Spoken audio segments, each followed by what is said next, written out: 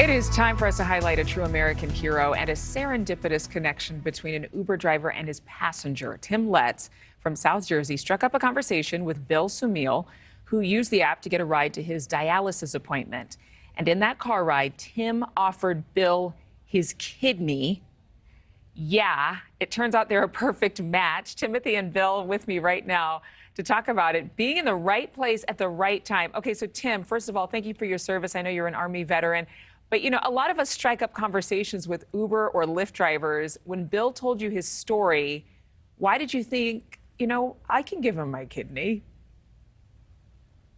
I mean, Bill was just so genuine. It's something I'd considered doing for a little while now, or at least at the time. And when Bill was talking to me, I couldn't help but think something my dad brings to the table all the time. You know, thinkers thought, doers did. And I believe good people need good people to stand by them. And with that outlook on it, you know, Bill's a great person. It's a pretty easy decision.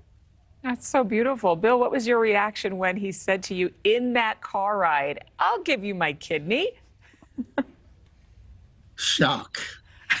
Shock and pleasure at the same time. I mean, you've been on the list. You were on a list for a kidney transplant for 3.5 years. So you've been going through dialysis. I have some friends who are connected to dialysis patients, and it's this lifelong process. It's very tedious. It's depressing, and you never know if you're ever going to get a kidney. So how soon did you find out that you actually were both a match? Well, probably 5 or 6 months later. Everything slowed down because of COVID. And one day, Tim had called me. We were just having a general conversation. And out of that conversation, he said, well, you know, we're a match. The transplant center doesn't tell me anything about Tim and vice versa. Oh. So it was, but we can talk to each other about it. That's interesting. Oh, yeah. So, it was a pleasure. So even though you're on the list, you have somebody, Tim comes in and says, I'll give him my kidney. You have to still go through this process. Is that right, Tim? Yeah, that's correct. We have to make sure that A, I'm healthy enough, and B, I meet a bunch of other criteria. Only something like 30% of people who even try to donate a kidney as a living donor are even able to. I kind of knew my chances would be good to be a match because I'm O positive, but there's several other factors too. So it's a pretty long and extensive process to being able to donate anything, kidney, blood, marrow, you know. And how much time did it take for you to recover after that surgery? So for me, it wasn't a lengthy recovery. I had a short window that was pretty bad, but after about a month, I was able to start returning to regular activities like bowling and fishing. I wasn't restricted anymore, but it took a couple extra weeks to start feeling more and more like myself. Yeah. What about you, Bill? How are you feeling? I feel wonderful. No more dialysis, no more getting up 3 o'clock in the morning.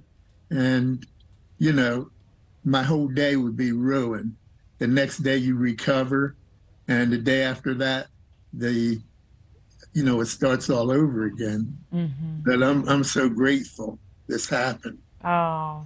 It had to be divine intervention. Well, it sounds like it to me. Tim and Bill, thank you so much for being with us. Thank you. Thank you. I love this story so much. You think Tim would make a good friend? Yeah, I think so. Tim's everybody's friend. I want to take him fishing. I saw those pictures. That's nice tuna and mahi. I think you deserve a fishing trip on me for that. Think about that though. He served the country, so like he kind of did his part to help other people, right? And then he's just driving Uber, and he's like, you know, I can do more. I can give body parts. I can give organs. I'm thinking about it. I'm honestly saying, you know, I'm very healthy. There might be somebody that I can give a kidney to. I'm not kidding. When I heard that story, I was like, you know, but I don't know if I can take a month off. How many people would do that in an Uber ride, though, and think about doing it? That's the mind-blowing part. Yeah. Thank you for watching. Go to newsnationnow.com to find NewsNation on your television provider. And don't forget to click the red subscribe button below to get more of NewsNation's fact-driven, unbiased coverage.